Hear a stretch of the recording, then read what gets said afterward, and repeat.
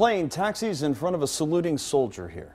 You see the images, the beginning of one of many honor flights for Tri-State veterans in recent years. But today, we're seeing a shift in the special trips for those who served. Today's flight to the nation's capital featured just a dozen World War II veterans and 36 Americans who served in the Korean War, along with 8 Vietnam vets. The program started with a focus on World War II vets, and today's flight even surprised Korean War veteran Simon Perkins. He says he applied 2 years ago and is surprised that he was able to make the trip at all, which means so much to him.